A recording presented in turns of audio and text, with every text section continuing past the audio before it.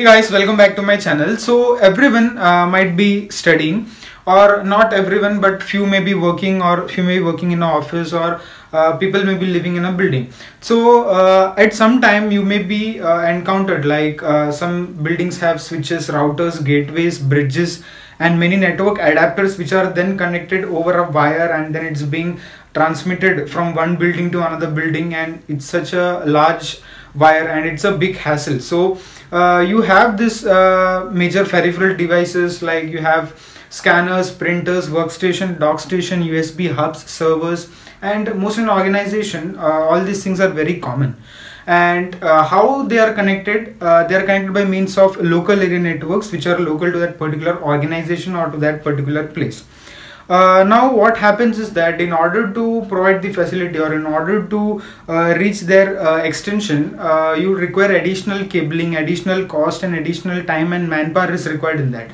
So that becomes a great challenge. Like every day they will have to come and do the drilling and put the wire, and then we have to add more devices. If tomorrow even more devices or resources comes, then that's a big kind of hassle which is caused to the user. So in order to overcome that, watch today's video to understand what is wireless local area network, which is in addition to the LAN. That is, you have the WLAN, that is, which is wireless. So whatever devices you add to this system, it becomes wireless. So let's see what is WLAN. So WLAN is a wireless computer network connecting two or more devices using a wireless distribution method. Some distribution method will be there which is wireless within a limited area such as a school or office building. So anywhere you can set up a WLAN, that is wireless local area network, and it can be within a school, office building or college or some other places. Now it provides with mobility within a particular coverage area. This WLAN or LAN especially basically has a particular kind of coverage within a certain few kilometers. With WLAN you can just improve that kilometer since it's being wireless, and it can just pass through all mediums. Now there are two popular standardizing organizations which provide this, that is WLAN, that are IEEE, that is International Electronic and Electrical Engineers, and ETSI, that is European Telecommunication Standards Interfaces.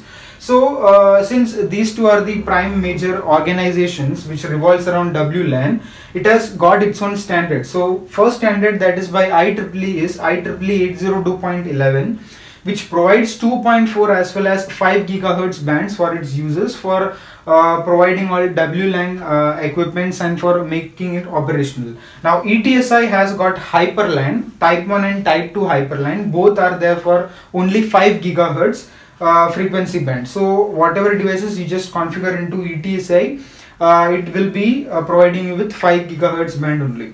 Now you have some of the major applications WLAN has got. So first and foremost, it is used for LAN extension with cabling and wiring and drilling and putting holes and drilling nails, and it becomes a very kind of challenging issue. And so for that you have this LAN extension, which is the prime major advantage or application which is used by or given by WLAN. Next, cross building interconnect. What is meant by cross building? So if there is two buildings, or if there are two buildings or among different kind of buildings, and if one building has got the particular LAN connectivity, and if other building or the other buildings which are near to it or neighboring buildings does not have that LAN connectivity, what basically in traditional LAN is done is you just put a junction box in between, and you will just share the data or the bandwidth which is there between this building 1 to building 2. So majorly in order to deteriorate the data loss, or in order to tackle that thing, you have this cross building interconnect which is provided by the WLAN. Next we have ad hoc networking. Ad hoc networking is something like in kind of news channels and cable TV network operators, you basically have this radio dish. So with that radio dish they can easily do the networking. So it's like used for accessing certain terminal or workstations which they are away from their home, and if they want to access it from their home and if that setup is at office, they can easily take the remote access and can begin with their activities. So that's basically ad hoc networking is. So that's basically possible with WLAN and with some VPN connections that we'll see what are this in this. Next we have the nomadic access. Nomadic access means on the go access, and it is done with the help of antennas. You all will be having this OTG cable which is used for file transfers. So this nomadic access basically is just the OTG, but you have certain antennas. So for an example to take, you have the TV news channel truck. So this basically truck comes with a radio dish, and with that radio dish, when they want to enhance their storage area network science or network area storage, NAS, what they basically has this radio network or radio dish they has, and inside that truck they do the configurations and all the activities, and they provide the access. So that kind of access is called as nomadic access. Next we have got certain features. Let's see what are the basic features of this WLAN. So first and foremost is flexibility, and you can easy to add more devices into it. Since it's wireless, you can add any number of devices with their MAC address and IP address. That addition and deletion becomes possible. And there is possibility of temporary network configuration. If a network configuration is done for a fixed amount of time, later time it can be just deconfigured, and you can reassemble and disassemble that particular kind of configuration. Obviously in that configuration many different kinds of devices would be there, like you have different peripherals, you have switches, gateways, network adapters, bridges, and etc. So that can be configured easily within WLAN. Then you have the robustness to external conditions. That means it's not affected easily by any natural calamities. If there is a flood or if there are some earthquakes, and if you have the normal WLAN, what basically it has got optical fibers, wires, and cables, so it will get destroyed in that natural calamity. With WLAN that's not possible, since it's no wires are there. Then you have the increased mobility and collaboration. Users can move around the environment without losing any connection. So it's basically the frequency reuse, or you just move from one base station to another base station without losing your connection. With wired that's not possible. You just have to carry that wire all the around the house and all. So it's like the earlier cordless telephone or CD2 telephone which you used to roam around the house and do the conversation. That was inside the home. But if you want to move outside the home with that CD2 system, that's not possible. With mobile phones and smartphones it's possible.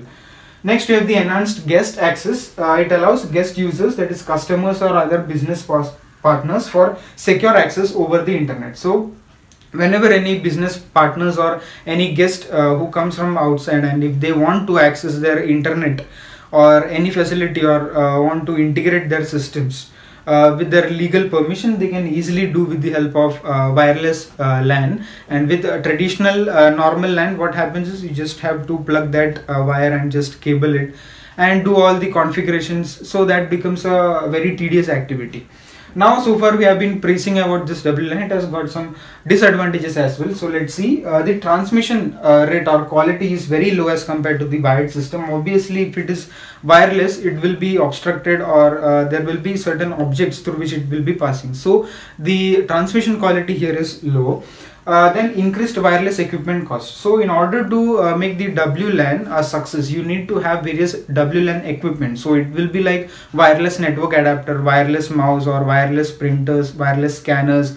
We have wireless gateways, wireless bridges, and all that we'll be seeing in our future videos.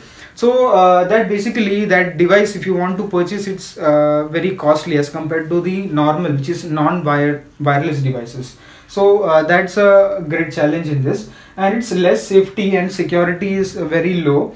Although we have told like enhanced guest users, but due to interception and man-in-the-middle attacks, it becomes more prone to get this access, and just can do the man-in-the-middle activity, and can do the various kind of hacking, and all those things are possible in this. So that's why it's less secure, and safety is not up to the mark as compared to the wired system. So well, that was all regarding the introduction to the WLAN, that is wireless local area networks in wireless technology. So hope you guys enjoyed this video and got educated watching this video.